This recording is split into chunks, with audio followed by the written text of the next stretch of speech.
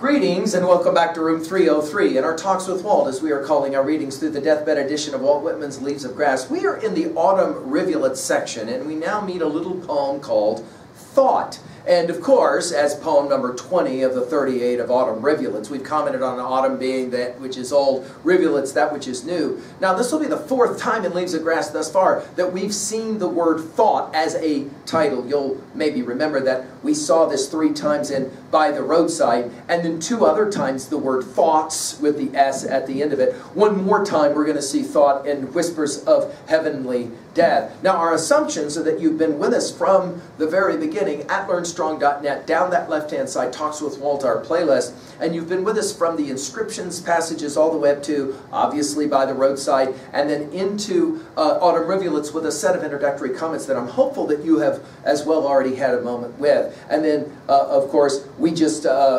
finished a few moments ago with I Was Looking a Long While. Now we turn to this poem, Thought. Now our Nortons will give us some background information here on this poem. It was first published as number 3 of the Thoughts group, and again we commented on that earlier in Roadside, of Leaves of Grass in 1860, and has remained unchanged under this title in all succeeding editions. And by the way, when we meet a little bit at the very end of this poem, we're going to talk about this French word and its meaning sleepwalkers as we get into this. Now, this poem is a fascinating little poem, and I want to take you back just for a moment to the poems, the 3 poems of Roadside with Thought. You'll remember the first one, Thought number 1, Thought number 2, Thought number 3 is the way we can think about it. In Thought number 1, it was of obedience, faith, adhesiveness, as I stand aloof and look, there is to me something profoundly affecting in large masses of men, following the lead of those who do not believe in men. Notice the use of the word of. And then in the second of these 3, of justice, as if justice could be anything but the same ample law expounded by natural judges and saviors, as if it might be this thing or that thing according to decisions. And then finally, thought number 3, of equality, as if it harmed me, giving others the same chances and rights as myself, as if it were not indispensable to my own rights that others possess the same. Now, for reasons that we'll have to get into, here Thought, not in the Roadside, but now in the Autumn Rivulets section, of persons, so you'll see this, of construction, of persons arrived at high positions, ceremonies, wealth, scholarships, and the like. To me, all that those persons have arrived at sinks away from them, except as it results to their bodies and souls. So that often, to me, they appear gaunt and naked, and often, to me, each one mocks the others and mocks himself or herself, and of each one, the core of life, namely happiness, is full of the rotten excrement of maggots. And often, to me, those men and women pass unwittingly the true realities of life and go toward false realities. And often, to me, they are alive after what custom has served them, but nothing more. And often, to me, they are sad, hasty, unwaked, somnambulas walking the dusk. And again, this somnambulous French here, the sleepwalkers, in other words. Well, this is a powerful little poem that I think we're going to have to now jump into to try to figure out exactly what is it that he's saying here. Notice he'll begin with this notion of persons. And we've seen this in Leaves of Grass, the ones not completely understood, those who stand behind the mask from Song of the Open Road. Of persons arrived at, notice it's high positions, as opposed to the average man that we were just commenting on in I Was Looking a Long While. Ceremonies, he always comments on wealth, that whole social thing. Scholarships, of course, the academics and all of that. And the like, right? A very American phrase, and the like. In other words, when I think about all these people that have all this position and power and class, academic, accomplishments, he says in parenthetics, to me, all that those people have arrived at sinks away from them. You'll remember this use of the word sinks. It's the only other time it gets used in Saluda Psalm number 2. Slinks away from them, except as it results to their bodies and souls. Go back to what he said in Song of Myself, passage 48. I've said that the soul is not more than the body, and body is not more than the soul, and nothing not God is greater to one than oneself is. Notice here, it's bodies and souls. So that, and then we're going to get 5 oftens, right? And that formulation is fascinating to me. So that often to me, these people appear gaunt and naked. You'll remember this gaunt from Song of Myself 15, and as I sit and look out. And of course, naked is a very popular word in Leaves of Grass, and now used at least already 15 times in Leaves of Grass up to this point. And he says, often to me, each one mocks the other. You'll remember this use of the word mocks from Song of the Open Road number 6. And mocks himself or herself. And of each one, the core of life. By the way, that phrase only used one time in Leaves of Grass, and it's right here. The core of life, namely happiness. Remember his use of happiness in Song of Myself 25, and then obviously Song of Myself 50. When he said it, it is happiness, is full, and then this is one of the most amazing lines in all Leaves of Grass, full of the rotten excrement of maggots. Excrement gets used one time in all Leaves of Grass, and it's right here. Maggots, you'll maybe remember by Blue Ontario Shore number 7, to the dunghill maggots. So he's coming back to some of these powerful images. Blue Ontario is a fascinating poem to read alongside this. We'll explain it here in a moment some more. And often to me, those men and women pass unwittingly, and again, it's not conscious that he's going to point it. It's not conscious that they live half-lived lives.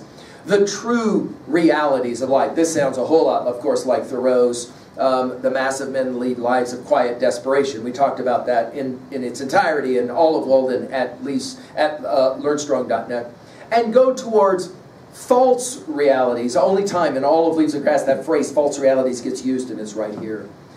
But this sounds so much like Eidolons that if you go back and study the inscriptions poem Eidolons, you're going to hear some of this. And often to me, they are alive after what custom has served them, but nothing more. In other words, what is it that the great Martin Luther King Jr. said? Oh, there are so many people who are dead. We're just waiting for them to stop breathing to prove what we've known about them for so long. Here, Whitman is playing the same kind of game. In other words, they're alive, but only after a custom. There's something missing in their life. And often to me they are, and then he'll say it, sad.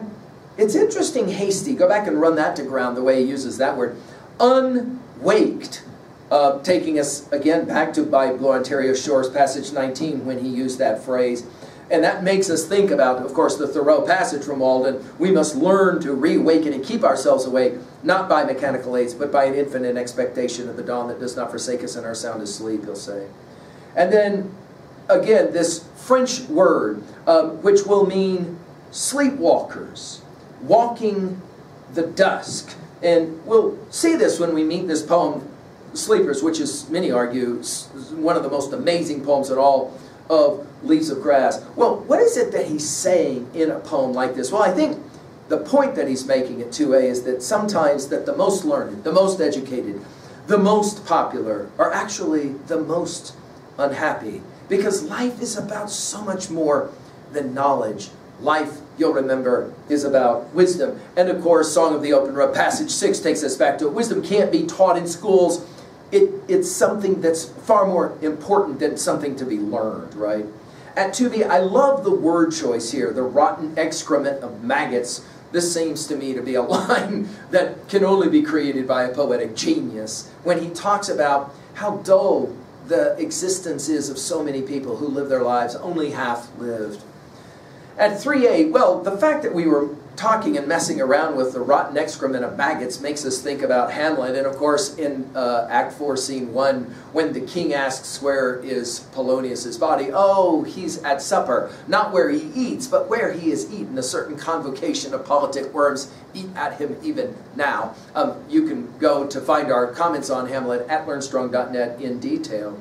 I love the other thought poems and the way that they compare with this poem. That's a fun study. I like to think of the biblical passage from Ecclesiastes and the way in which there, we're playing a very similar game. I think there is much of Ecclesiastes in Leaves of Grass, and especially in this poem. But I want to, for a moment, take you to T.S. Eliot's Four Quartets and to Little Gidding too. And I have said to you guys a number of times, I don't think you can read T.S. Eliot without having a real good study of Leaves of Grass. And I think that Eliot owed Whitman far more than he ever was willing to admit. For example, do you remember this passage? We've commented on this in its entirety at LearnStrong.net, all of the 4 poems of 4 quartets. In the uncertain hour, this is again Little Gidding 2, in the uncertain hour before the morning, near the ending of interminable night, at the recurrent end of the unending, after the dark dove with a flickering tongue had passed below the horizon of his only, while the dead leaves still rattled on like tin over the asphalt where no other sound was, between 3 districts whence the smoke arose, I met one walking, loitering and hurried as if blown towards me like the meadow leaves before the urban dawn wind, unresisting. And as I fixed upon the downturned face that pointed scrutiny with which we challenged the first met stranger in the waning dusk, by the way, just go to the last line of this poem, the waning dusk, I caught the sudden look of some dead master whom I had known, forgotten, half recalled, both one and many, and the brown-baked features, the eyes of a familiar compound ghost, both intimate and unidentifiable. Now, I will just pause for a moment to point out that, of course, scholars have been debating, as I say in my lectures on these lines, and some have seen it as Dante, some have seen it as Yeats. I've never read that anybody wanted to argue that it was Whitman, and yet, when I read a poem like this, I'm ready to make connections. Did you notice how many times the word leaves gets used there? And then, of course, this use of this idea of dusk.